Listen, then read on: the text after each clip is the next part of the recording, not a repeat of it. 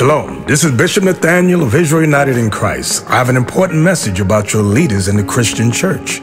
Your bishops, pastors, reverends, and ministers are all lying to you and leading you straight to damnation. The truth is, you so-called blacks, Latinos, and Native Americans are the biblical Israelites, according to Deuteronomy chapter 28. Jesus Christ is a black man with white wool hair, according to Revelation chapter 1. Verses 14 and 15. We as the Israelites must keep the commandments in the faith of Christ to receive salvation, as it is written in Revelation chapter 14, verse 12. I've challenged and debated Christian authorities all over the world on these issues. Not one of them has been able to negate this truth.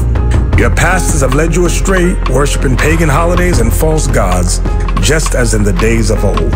So join us on our mission to restore the true nation of Israel before the decree goes forth. The work is plentiful, but the laborers are few. Visit our website at israelunite.org or call us at 855-484-4842 to learn more and visit our schools. Shalom.